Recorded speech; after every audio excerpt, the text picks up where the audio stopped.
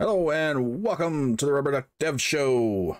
It's finally August, so it's really hot down here in Florida, but that's okay. My name's Chris. I'm Creston. And tonight we're going to be talking about how to write secure code, which ought to be just a whole lot of fun. It's actually something if you're the right like. person. Yeah. I actually like it. I like researching the security things in the code and stuff. So it stresses me out. Yeah, because I'm constantly thinking about, okay, how could someone break into this, and what have I not thought of? Well, tonight we are going to talk about some tools that'll help you reduce that stress because they'll think for you. So, someone else did the thought process. Yay! So yeah, security is a big thing, and it's getting bigger. Fortunately, there's a lot of tools out there to help you with this, and we'll talk about a lot of those tonight. First, I'm going to set a few expectations. Tonight's show is about code security, writing secure code. It's not about database security, server security, or network security. We may touch tangentially on those things, but that's not what we're going to concentrate on. Tonight is about writing secure code and making sure your code doesn't open up vulnerabilities. So I want to start with a definition because this is something that a lot of new programmers, you'll hear this all over the place and you may not know what it even means. And that is CVE. It stands for Common Vulnerabilities and Exposures. Basically, it just means security bug. But when they're kind of listed, like if you go to Ruby and they list all their CVEs or a gem or something like that, they list them as CVEs. That's all it is security bug, basically. So with that out of the way, that's one for the newer programmers there. Let's talk about what it is that we're talking about. Can't argue with that logic. Yeah, so let's take a look at one of the best places to go and look around, which is the OWASP website. OWASP is the Open Web Application Security Project, and it has just tons of information on security for web apps.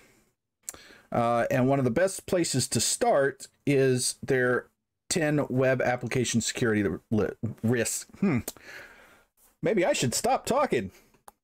Anyway, this is their top 10 web application security risks. Yeah, he can read, I can't. English, hard. So there are the top 10 here. I want to touch on these just kind of not hugely in depth, but just talk about what they are so that you can kind of get an idea of what it is we're trying to dig into here. So one of the big ones is injection, primarily SQL injection. That's where you've got form or something on your website somewhere where users can enter information and you pass it in, and that information gets inserted into a query somewhere and run, and it's not properly protected, and so people can put all kinds of crap into that text field, including code, JavaScript code, and all kinds of stuff. It can get really nasty. They can escalate their permissions. They could query other types of data, etc. Right, and it's really easy to do. And if you watch, if you've ever looked into hackers and how they approach getting into a website, this is one of the first things they try. Which is why this is the number one. Right. And it's been number one for like a really long time. Right. So this is a very important thing to protect against. Broken authentication. So this will include things like CSRF, cross-site request forgery, and other things that allow hackers to use authentication holes to get into your site and fake authentications, basically. A lot of times it's using cookies that are passed through the sessions that aren't protected. Ruby, like Rails, for instance, has CSRF protection tokens that it puts in automatically. I have seen a developer take those out for some unknown reason, but just don't.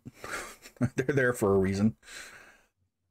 Sensitive data exposure. This has more to do with database security, mostly. However, you want to be careful about what you're displaying to users. You want to make sure that you don't accidentally display sensitive information.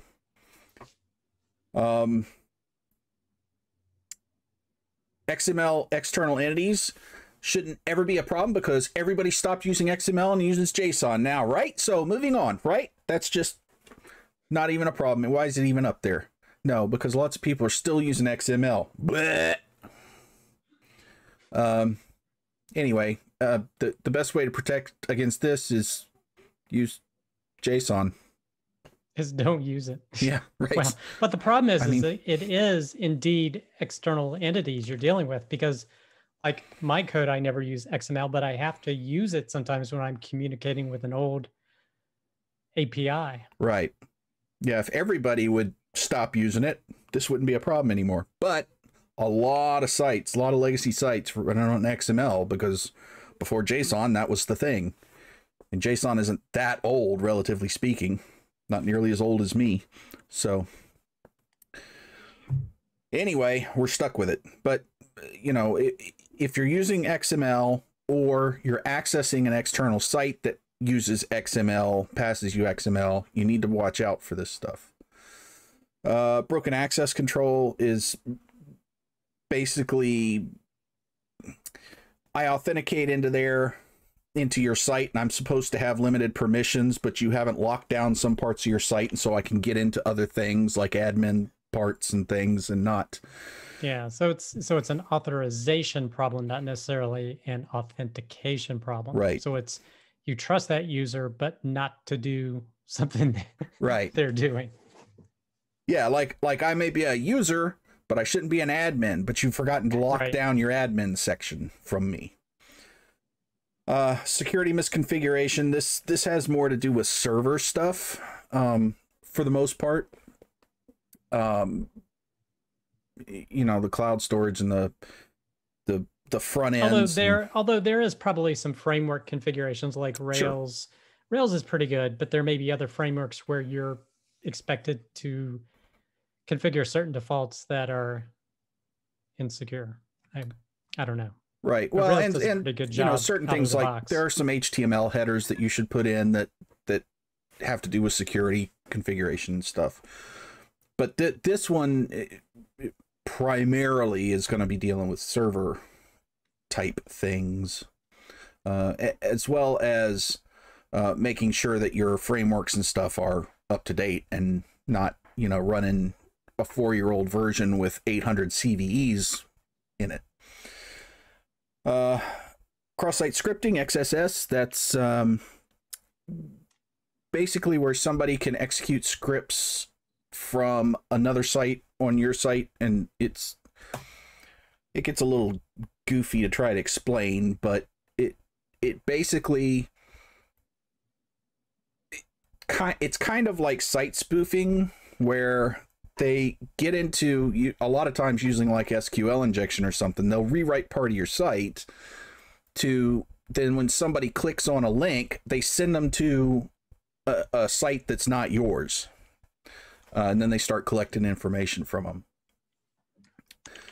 them. Insecure deserialization is kind of like SQL injection, except it's not using SQL, it's using serialized objects. So again, you might have an open form on your site that isn't properly, that goes to an object instead of an SQL statement, and you're not protecting against deserializing and serializing that object, and so code can be run.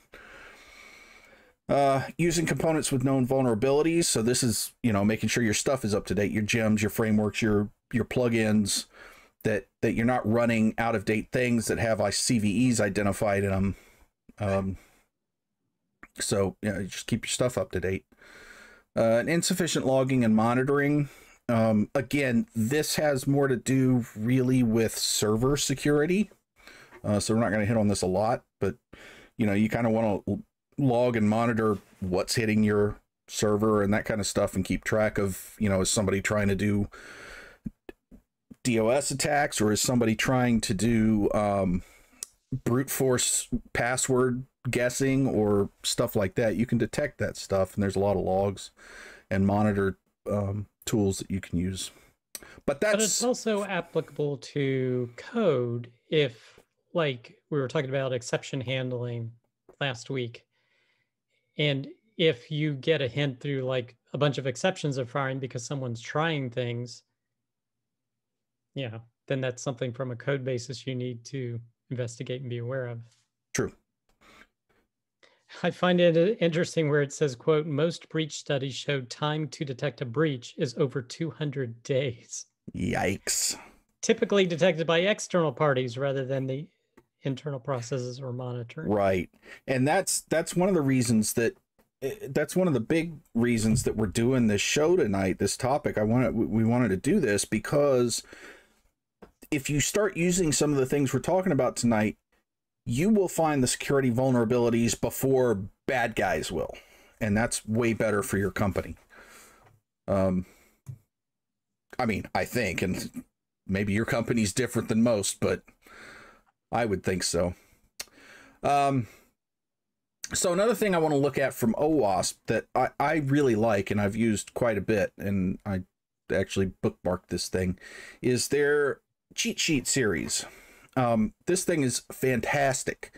It's got a crap ton of cheat sheets in it that's all about security stuff. So like, here's the cheat sheet for Rails, and it talks about, you know, SQL injection and what that looks like in Rails and how to prevent it, and XSS and all that stuff. But they have, you know, stuff for .NET. They have authorization talks. They have error handling, which we talked about last time, but not this kind of error handling, really. They've got .NET security. So they've got all kinds of stuff here that you can look at. So I would highly recommend just having a bookmark to this site and referencing it once in a while. You're not going to want to use all of these. Like if you're not a .NET programmer or you're not a Rails programmer, you won't use that cheat sheet. But there's a lot of just good generic, general level security information in here. So highly recommend. By the way, all the stuff we're talking about tonight, we put links in the description. So they're already there. If you're watching this live on YouTube, you can already get to those links. And they'll also be on the website. Yeah, they'll be on the website. And we will try to do more of that going forward, getting links out in the descriptions before the show, so that if you want to go check this stuff out while we're talking about it, you can. All right, so anything else about OWASP that you like, that you want to talk about? Not really. I mean, really, it's understanding each of these and what they mean and how they're going to impact the code that you write.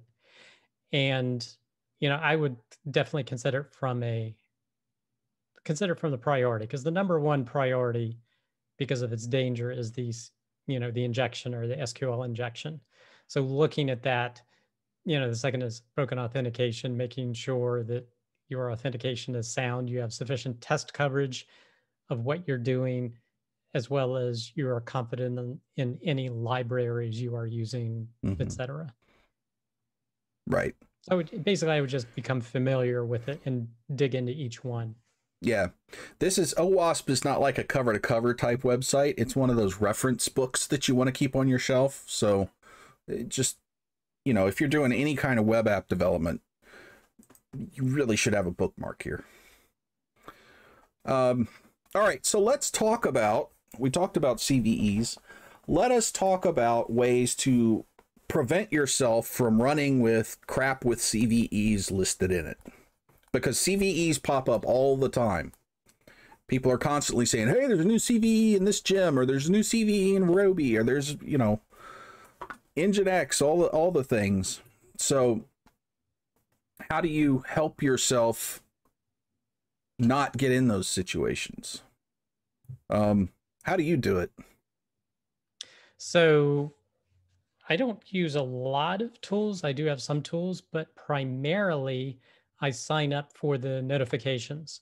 So like Ubuntu has a security list, and they send out almost on a daily basis the patches that they send out. So I take a look at what's there, if anything's relevant, to be able to say, okay, I need to patch my systems. Now that's not code security related, but it is related to security of the systems. But they'll include things like Nginx in there, etc., as well as signing up for my language security notifications. So like if there is a Ruby bug in Ruby and they've released a new version, I'm on the email list to get when that happens. Or if there's a bug in Rails or one of its main gems, I get notified. And I'm sure there are tools, I haven't used a lot of them to actually update your gems, but also GitHub does that as well. And on the Ruby, again, a lot of the main gems do report to the main Ruby list that people use. Like, oh, what's the one I'm thinking? It'll come to me in a minute, but there's one gem that frequently has updates because it deals with XML and parsing HTML and XML. Yeah. I'll remember in a minute. But anyway, but they notify, even though that's a separate gem, they call out updates to it on the security lists. Right. And there are, I mean, it's important I think to subscribe to those so that you get some notification of that. But it's also, I think, a good idea to have, especially if you're in a bigger environment, a team environment, to have automated tools that kind of run through and give you a shout when things are going south. So one of the things that that I've used, that we use, is called Dependabot. It's really good because it kind of keeps track of, I mean, it's really good for Ruby on Rails. It keeps track of your gem list and gives you, basically, it'll create a PR in GitHub automatically. If a CVE is found and you need to bump up to a different version, it'll tell you, hey, you need to bump to this version. So it's a really good automated thing. And there's other ones. There's one called Gemsurance by AppFolio, and it will also tell you, hey, you've got out-of-date things, and there's a vulnerable one here with this CVE in it. Here's some more info on it. So it's really good as well. It's also not a terrible idea to use things like this together. Put this on your system behind the scenes, but also have like something like Gemsurance running on your CI/CDs or something, or even run it manually every once in a while just to keep tabs on what's going on with your gem list. Did you scroll to the bottom of Dependabot?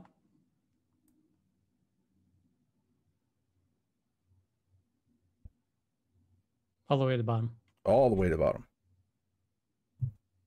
Yeah, it's free of charge now. Yeah, so I think GitHub, that's what I was saying. I think GitHub is doing this automatically, at least for my repositories. Right, I don't know how it's different. Yeah, but you can, I mean, it doesn't have to be enabled. Right, unless they've recently changed something, but it used to be that you had to opt into it. Well, maybe I did. Maybe they said something, hey, this is available, and I opted in. So it works really well. Needless to say, get something like this, or enable GitHub if it does that, or if your source control tool does something similar. Right. Yeah, if you're not on GitHub, I go to it. It's awesome. But you know, and this does work for more than just Ruby. I think it's best with Ruby, with the gems and stuff, but it works pretty well with other, like .NET. It's working okay. So you know, grain of salt, and your mileage may vary, but it's a good thing to run, especially if you're Rails. And then Gemsurance is really good too. It's a little out of date, but because it doesn't keep its own CVE list, it doesn't really have to be updated very much because it runs off of remote CVE lists. So not really an issue. There's another one called Hakiri that does Ruby on Rails security checking, CVE checking.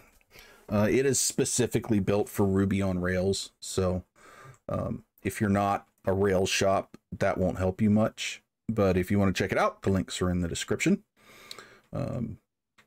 So that's kind of what you do for keeping your gems and your plugins and all your ancillary bits up to date, and CVE-less. So what do you do about keeping your code from exposing things? So that's where you want to get into the rest of what we're going to talk about. The first part of which is static code analysis. So do you run any static code analyses security wise on your stuff? Yes, I do. What do you use? The one you're probably going to mention first is, at least with the Ruby code, is Brakeman. Brakeman. It's for Ruby on Rails. I can't imagine not having this. And just run it as part of your CI/CD or part of your RSpec suite runs, or because you can do all that. You can just build it into every time you run an RSpec, it runs a Brakeman and off you go. But it's probably more useful in like a CI/CD. But this will check all kinds of security vulnerabilities in code, and it'll tell you, hey, you've got potential SQL injection vulnerability here on this line of code, and you need to change this so that you don't have that anymore. And it does a really good job, and it's updated quite often. I think the 5.10 release was pretty recent, within the past few weeks, I think. But they've already updated this to Rails 6 and 6.1. So it's kept up to date, and it's been that way for very many years. And it's free. So if you're running Rails, just get this. There's not really a reason not to, unless you're specializing in just Hello World programs. Just get it. I think they do offer, they offer a Brakeman Pro. Yeah, I think you can run that on like remote servers and stuff, and it's all hosted and things. I don't think there's like additional stuff that it checks for the Pro version. I think it has more to do with it's probably more for an enterprise or larger company, right, to get it running on like distributed processes and things like that. I've never had a need to go with the Pro version. I mean, the free version of Brakeman is just insanely good. So, all right, so that's Brakeman. There's also, the kind of the top level thing, which is Bundler Audit. It's just a gem. And you can run it. You just install it locally and you run it, and it's just a patch level verification thing. It's pretty lightweight and pretty rudimentary, but it's also pretty quick. So it's kind of like the CVE version of Bundle Outdated. So I would recommend running that as well. You mean it restricts it to CVE related updates? Pretty much, yeah. It just looks for, hey, do you have any security issues, gem level security issues? So that's a good thing. It may actually even be a good idea to run that in like a CI/CD loop as part of your set there. Because Brakeman, like, you can run that, but Brakeman doesn't really scan the gem issues. Yeah, just your code. Right. So the bundler audit, in addition to that, will cover both sides. There's one called Dawn Scanner that was really good. and supports Sinatra and Petrino and Ruby on Rails, but it hasn't been updated in like 4 or 5 years. Anything security that hasn't been updated in the last month is dead to me. Right. So I think it's still relevant. Things move so fast. Right. I think it's still kind of relevant because it didn't use its own built-in CVE list. It was relying on other inputs. But if it's that old, I don't know that it's being maintained anymore at all. So it may be worth investigating, but I'm not going to spend any time on it. Speaking of which, Gymnasium, which was another huge one from GitLab, is no longer maintained. They officially said, we're not maintaining this anymore. So if you hear people talking about Gymnasium, which a lot of people still do, I would stay away from that one too, because it's just not maintained anymore and hasn't been for quite a while. For those of you that use Rubocop, which is a lot of Rails folks, it has a plugin from GitLab, a security plugin that GitLab did, that will kind of do some of what Brakeman does, but it does it in the Rubocop framework. So honestly, I think if you have Brakeman, you don't really need that.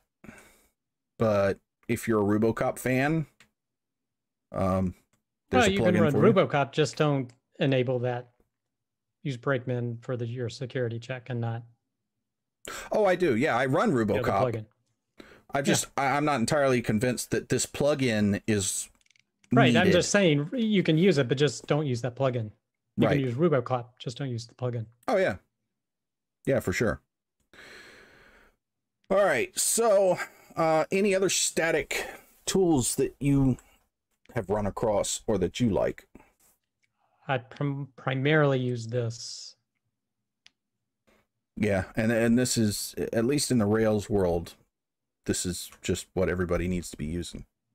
And it points out a lot of stuff. I mean, I've been programming Rails for a long time, and I'll do a batch of code and then run Brakeman on it, and it'll pull up stuff, and I go, oh my God, how did I miss that?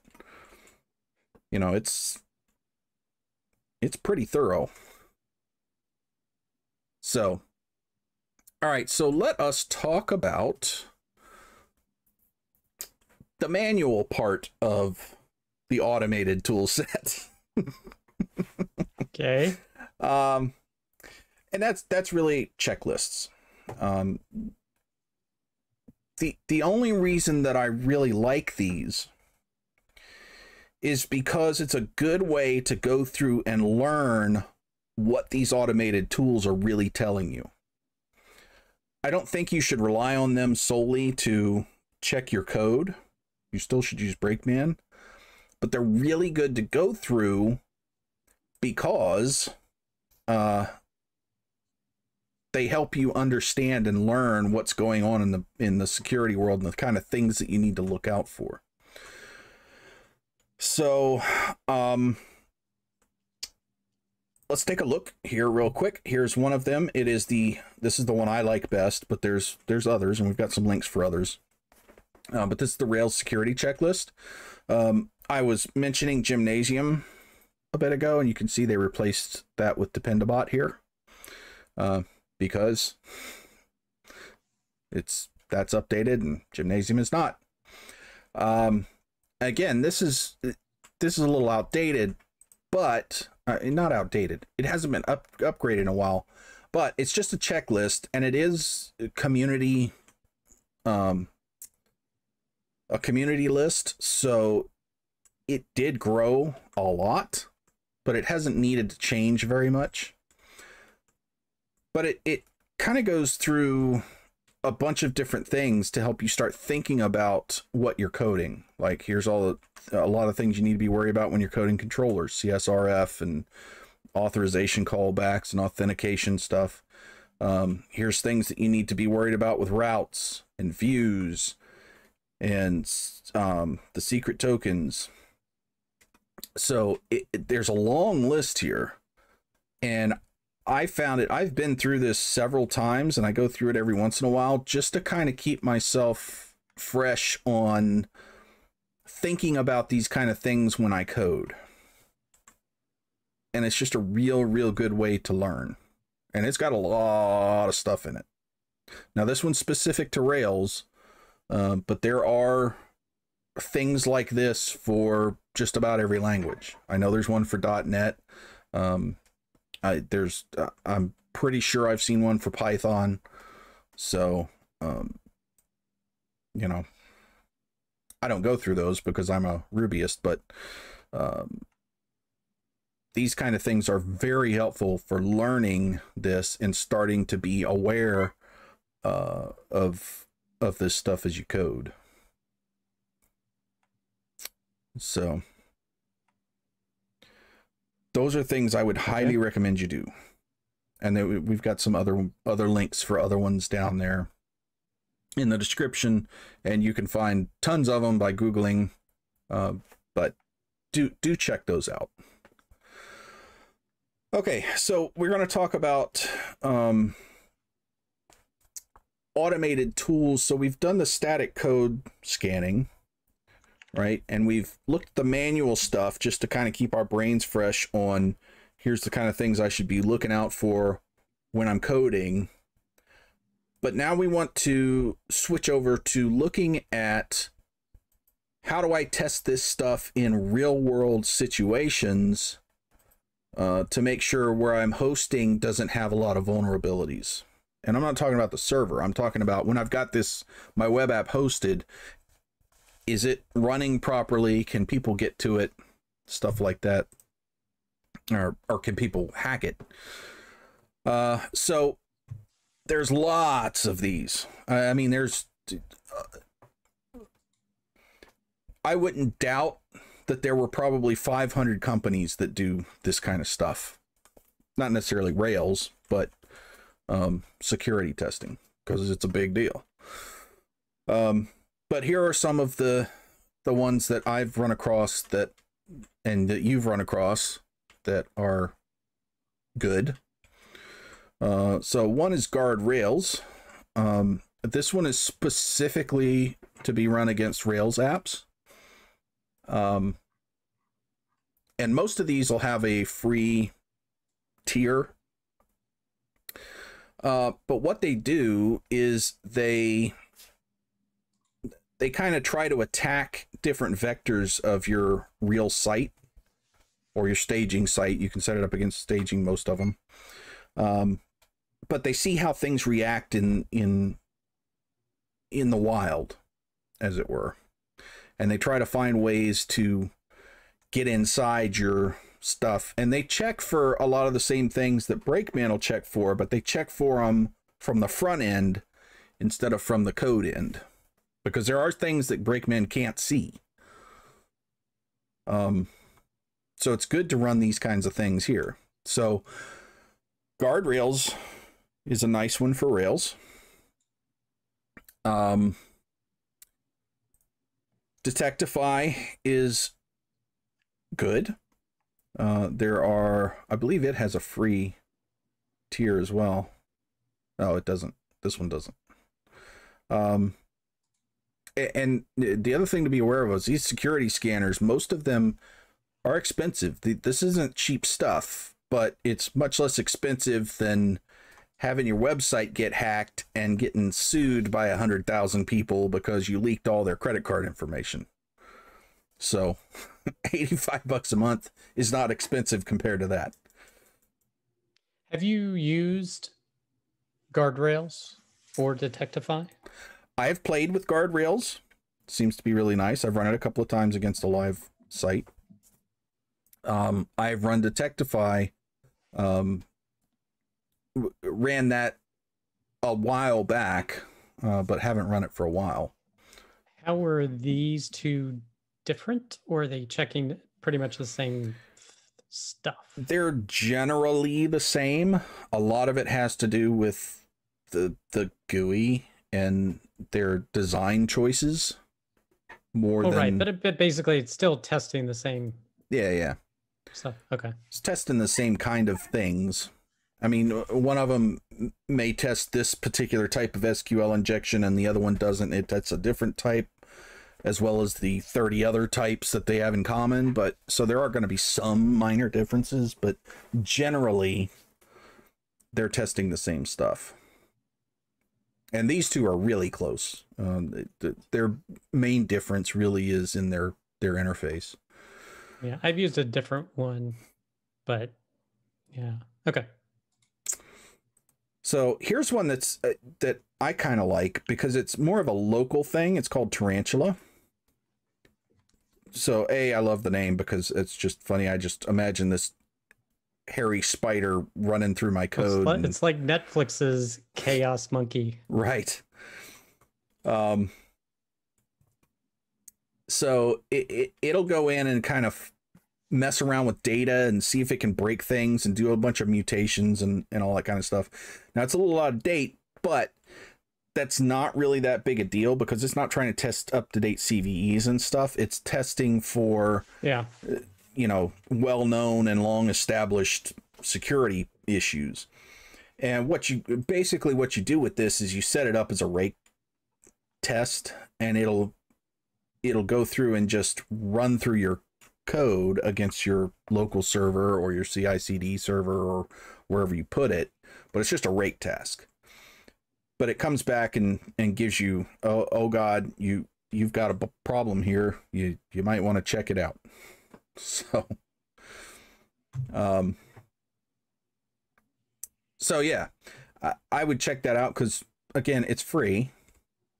It's just a gem, and set up a rake task and play with it. I mean, if you don't like it, don't use it, but I liked it. Now, one of the nice things that's happening more and more recently is that, along with many other things, security checking is becoming open source. And I've run across this thing, Chariot from Praetorian, that is an open source security vulnerability scanner. So it kind of does the same thing as Guardrails and Detectify, same kind of stuff, but it's all open source, which means it's all free. Basically, you download it and you run it against your stuff. It's not a service doing it. Right. Okay. It's not quite the same as Guardrails, but it's the same kind of thing. It's just you have to do it. Yeah.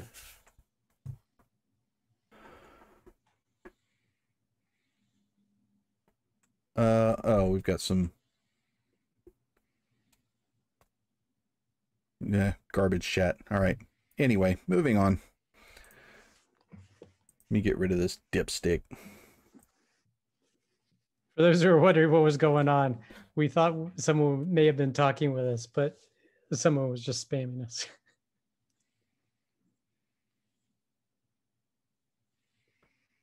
Oh, it's not spam. Oh, or not. My apologies, Goro.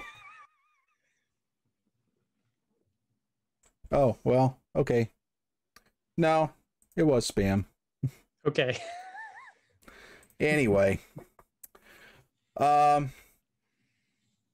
So let's see. Anyway, this is free, so it's basically kind of you host it.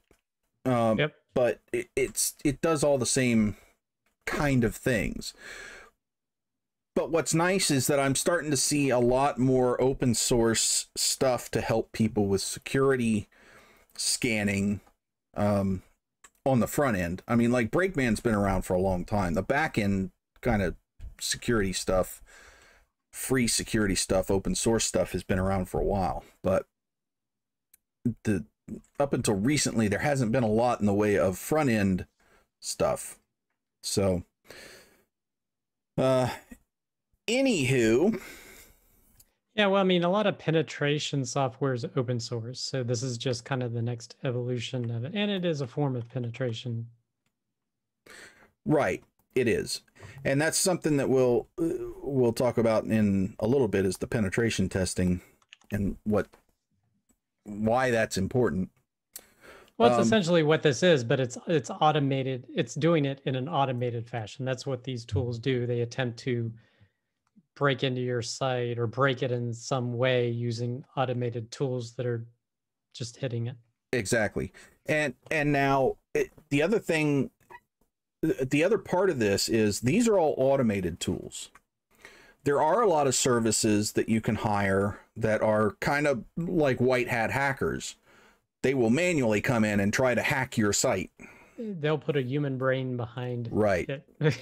So if you're going for high security, like banks will use those people, they'll use stuff like this, but they'll get the white hats on it too, because it's very important. These automated tools can only think so much.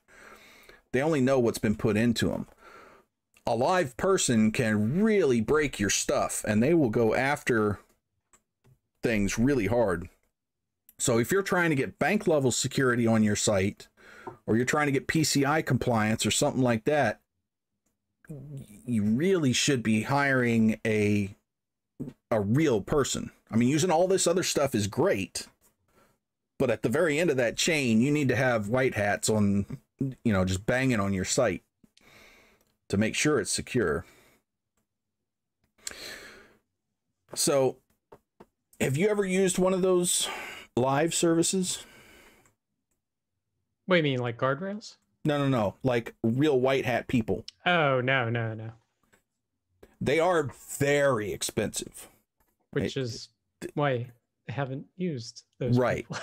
That's not something that most small shops or medium-sized shops would do.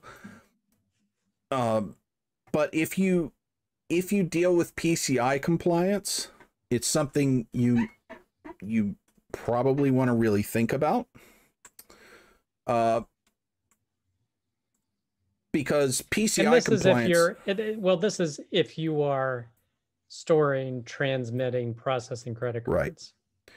Yeah, if you're dealing with something like a processor. Right. There are ways to do integrations where the numbers never hit your server. Right. As long as you're never storing the numbers and the card information. You can do like what I forget what they call it. It's like a mini PCI compliance. Yeah, it's like a security assessment questionnaire D or something. You know, it's much less and doesn't require, you know, penetration testing. It's like 3 pages where the PCI is like 400 pages or some ridiculous thing like that. But yeah, and full PCI compliance requires pen testing and audits, security audits, and all kinds of stuff. So if you're into full PCI compliance, which, you know, not a lot of people are, it's going to be banks and payment processors and credit card companies and things like that. And big, you know, like Amazon is PCI compliant because they actually store the stuff. But a lot of companies will just use payment processors and integrate with them and not have to worry about that. But you still should be running stuff like this to make sure, especially the free stuff. I mean, there's really no excuse not to do it. Because this kind of thing protects you from a lot of legal exposure from your customers. Because if somebody hacks into your site and steals their information, that's on you. You know?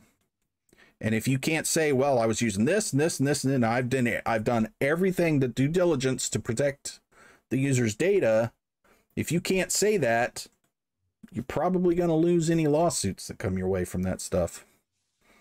So, you know, take a look at all that stuff.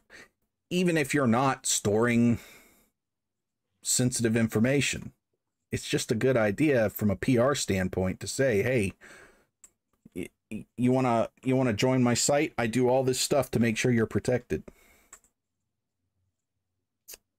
So one other little useful bit that I want to look at, and this is just kind of a security aside for Rails folks, and that is this thing called secure headers. Basically what it does is it puts a lot of header information in your HTML for you to make sure that it is very protected. Now, I don't know that I agree with everything they put in there, but it's not a bad idea to get it and then look at it and understand it, learn from it, and then take out the things that you don't think are relevant, or leave it all in there. I mean, there are some things in there that can cause some speed issues and latency and all that kind of stuff. So you want to be a little careful, but you can see it has a lot of protections for things that we've kind of touched on. So it's a good idea to at least look through it and get ideas of what you should put in your HTML headers to protect yourself from stuff like this. And this one is fairly updated. I mean, they're mostly just updating docs at this point because there hasn't been a lot of changes to HTML header specifications for things like this recently. So, but this is a maintained library. It's worth checking out. So, any other things you can think about for code security? Well, something that's just triggered my thought looking at this secure headers, because you can also apply headers at the Nginx level. So like, I don't do a lot of setting of the headers for